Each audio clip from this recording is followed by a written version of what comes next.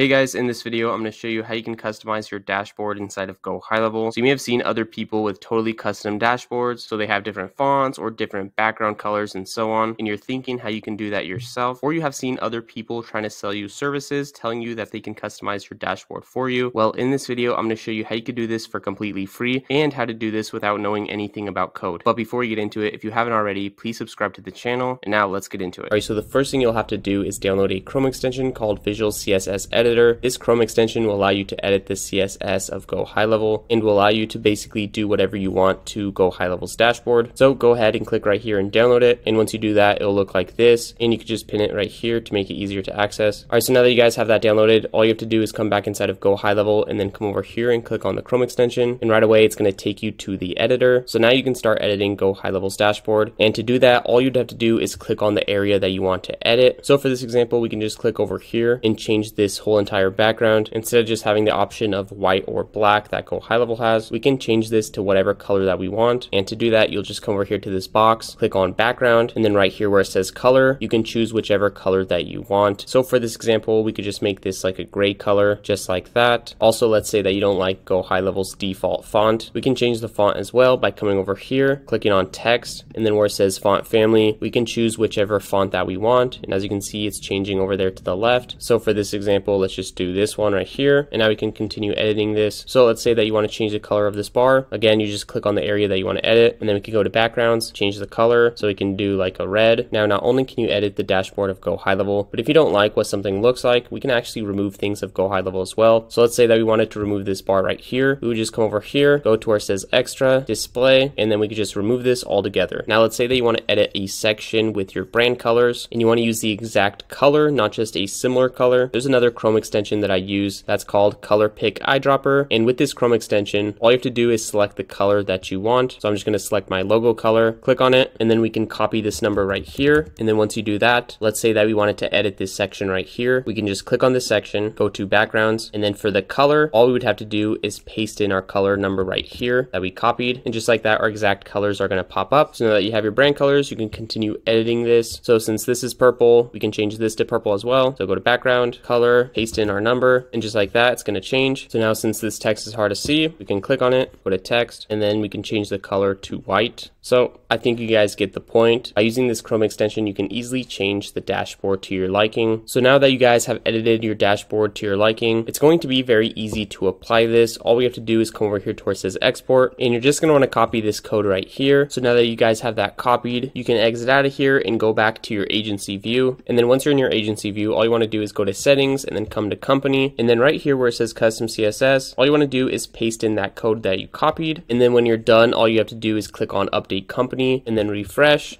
And just like that, you'll be able to see all of those customizations that you made. So guys, this is a really cool thing that you guys can do with your business. By customizing your GoHighLevel dashboard, you're going to be able to differentiate yourself from other GoHighLevel businesses. Instead of just using GoHighLevel's default dashboard like most people are, you can change things up a little bit, separate yourself from other businesses, and really make GoHighLevel look like your own. So I hope you guys enjoyed this quick video. If you guys are new to GoHighLevel and you want to learn how to set up your business, be sure to check out the free course that I have in the description. And now if you guys aren't subscribed, please subscribe to the channel, and I'll see you in the next one.